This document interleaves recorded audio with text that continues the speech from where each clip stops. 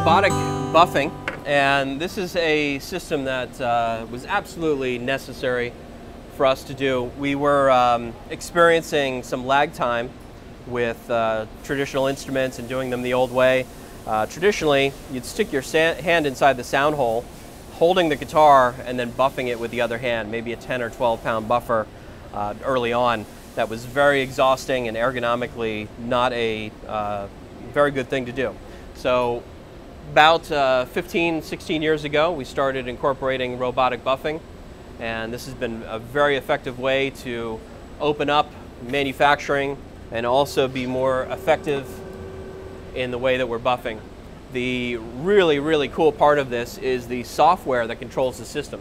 So the robot is programmed to each guitar.